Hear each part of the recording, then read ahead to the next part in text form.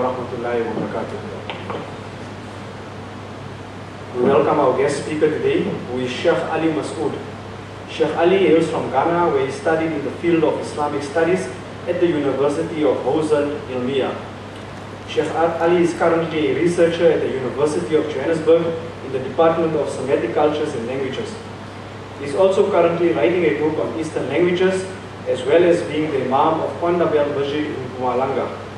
His topic today is the relevance of the Islamic revolution pertaining to present times.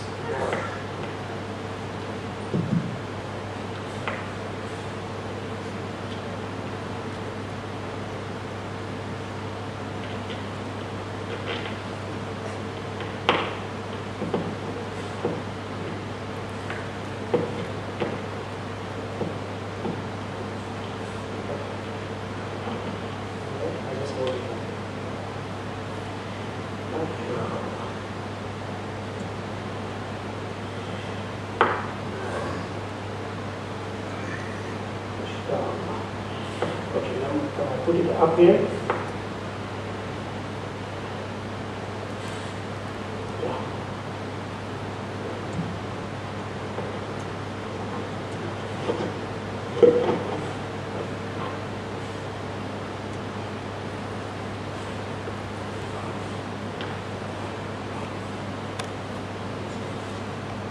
أعوذ بالله السميع العليم من الشيطان اللعين الرجيم. بسم الله الرحمن الرحيم.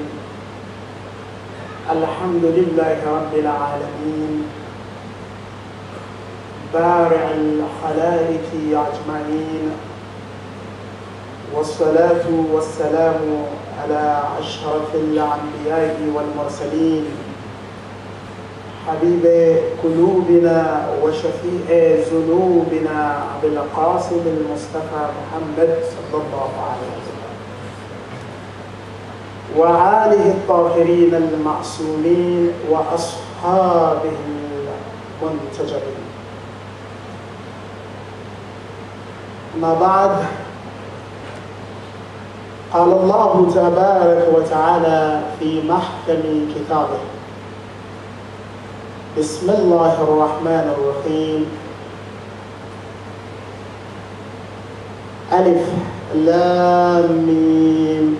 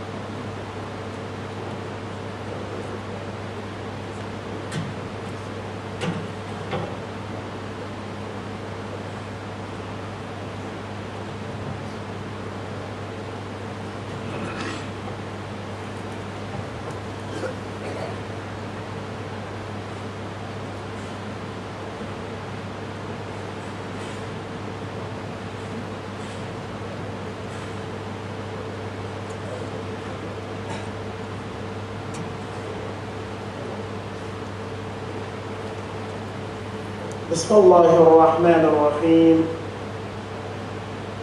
ألف لام ميم. ذلك الكتاب لا ريب فيه هدى للمتقين.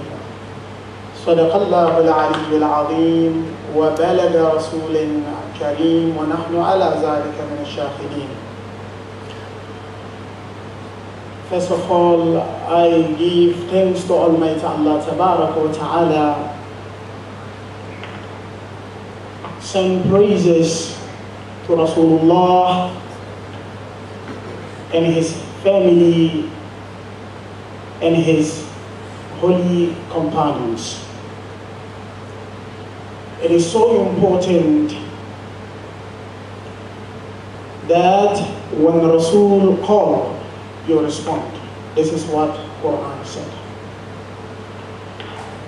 I've been given the responsibility to speak about the relevance of the Islamic revolution pertaining to our time. Before I go into my topic, I would like to point out few points and finally link it to my topic. The first point that I need to make is about our society. Almighty Allah Tabaraka wa Ta'ala, in number of verses in the Holy Quran, made man to know that it is the responsibility of man to bring about change in his society.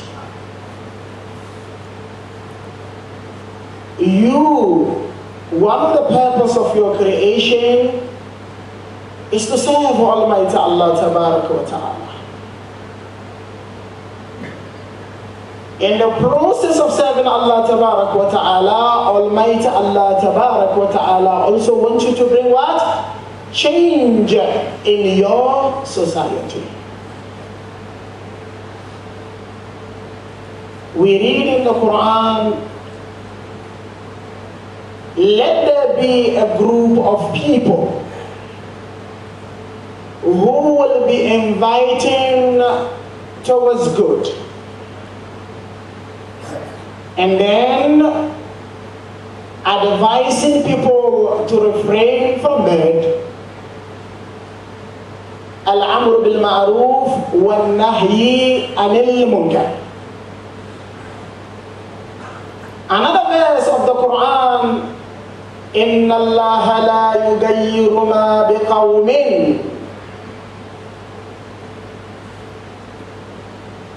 Allah Tabaraka wa Ta'ala does not change the situation of people حتى يغيروا ما بأنفسهم, until and unless the people themselves stand up, give thought to this ayah. It is about the society.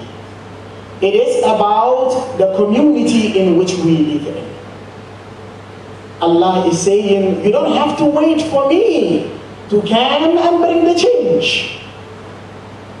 It is you people who have the responsibility to bring about the change.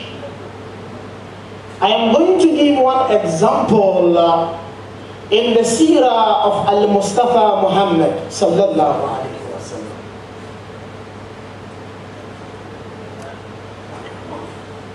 He said there are very important things.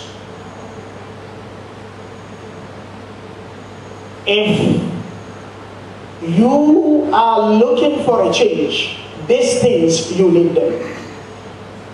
There are three. One, an accurate understanding of the situation of the time. It is so important. Don't forget, it is our responsibility to bring about change in our society. And then, if you are starting, if you are embarking on your journey, one, according to Mustafa Muhammad, an accurate understanding of the situation in which we are living. That is one. If you don't have the understanding of the time, you will be lost. And then the second point that Al-Mustafa mentioned, clarity about the goal. Clarity about where you are going. It is so important. I am going to Johannesburg, but I'm not sure of what I'm going to do there. Number three, and the process through which this will be achieved. very important points to note. If you go to the seerah of Muhammad Mustafa sallallahu alayhi wa sallam, you will realize that Mustafa, his mission was about changing the society. Began his mission in Mecca, ended his mission in Medina. What was the nature of that society when Muhammad al-Mustafa began his mission? It was corrupt, jahil. It was everything bad you can think of, where people bury their daughters alive, where the strong person will take from the weak. No direction in the Jahili community. So Mustafa had the responsibility of changing this community. What did he do? He set out to challenge and demolish it, and finally replaced it with a society based on Islamic principles and values. And that began when Al-Mustafa started his mission in Mecca. He never compromised with the setup of Jahiliyyah. Challenged it by the help of Almighty Allah Tabarak wa Ta'ala, Muhammad al-Mustafa defeated at-Takbir. The process for this change was the immobilization of a group of people who were totally convinced that the message the noble prophet delivered was from Allah, and that the belief prevailed in Mecca inherited from their forefathers were wrong. Muhammad was not alone. He was with his companions. The companions were with Muhammad. Quran mentioned it. What did Quran say? وَالَّذِينَ مَعَهُ أَشِدَّاءُ عَلَى الْكُفَّارِ. That is the companions of Muhammad alayhi salatu wasalam, knowing the mission of Al-Mustafa. What was the mission? To change the Jahili community, to change the mindset, to uproot the corruption. The companions were with Muhammad. They were convinced that whatever advice, whatever step that Muhammad took, it's from Almighty Allah Tabarak wa Ta'ala. They supported and they achieved that. What happens? They uprooted whatever thing that is not based on logic. Whatever thing that leads to the exploitation of people, Muhammad and their close companions close to him, they managed to uproot it. Coming back to you, you have the responsibility to change or to make a difference in your society. Individually or group, we have that responsibility. The early Muslims were unconditionally committed to changing this situation, regardless of the price they would have to pay at the end of the life of the noble messengers. In trying to bring change, some of them lost their life. Some of them lost their properties. Name it. But they managed to bring change in the early society of Islam.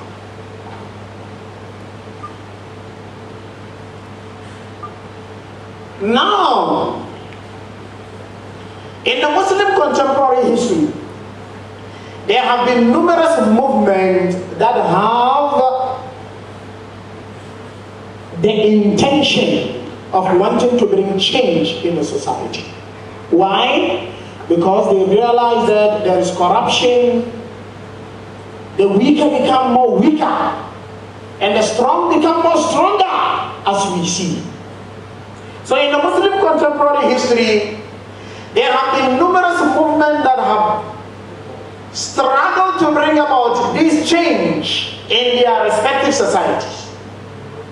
Some have reduced their struggle to local nationalism, while others have openly proclaimed they wish to implement Islamic laws in their societies. In a way, I'm trying to tell you there are different movements that have this same thinking of wanting to bring change in their society, taking different routes. But I'm forced to mention this point.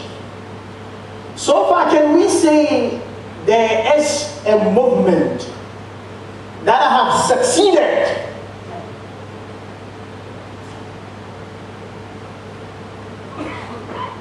in wanting to bring change in our society? The state of the world today is bad. Number of movement,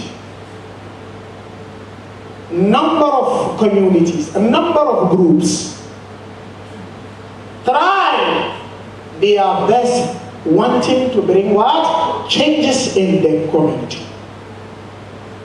Can we say they've succeeded? I am taking you to a next point. There is a revolution that took place in 1979, headed by Khomeini, Ayatollah Khomeini. From ulama of different religions, from secularists, from academics, they say so far the only revolution that managed by the help of Almighty Allah Tabaraka wa Ta'ala to bring change in the world is that Iranian revolution. But why is it like that?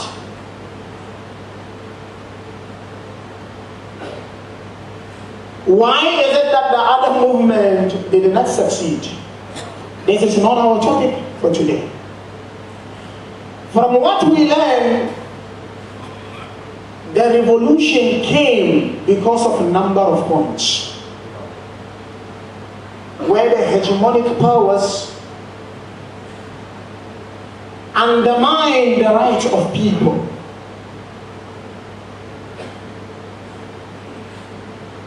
Disturb the rights of people, intrude in the privacy of people.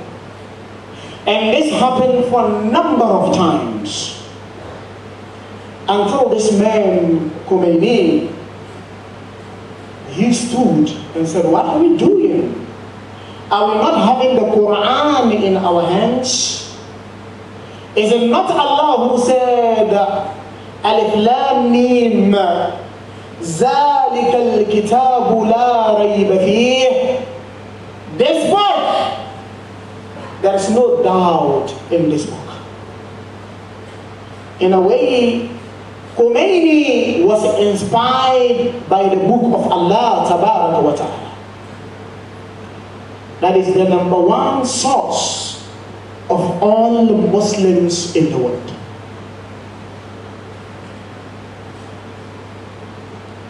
And the Sunnah of Al-Mustafa Muhammad alayhi salatu wasalam. We cannot have this and continue to suffer. Britain was in Iran for their own interest. Russia was in Iran for their own interest. Israel was in Iran for their own interest. America was in Iran for their own interest. Are you allowed to go into somebody's house without permission? Are you allowed to go to my house and do whatever thing that you please? This is what the hegemonic powers used to do.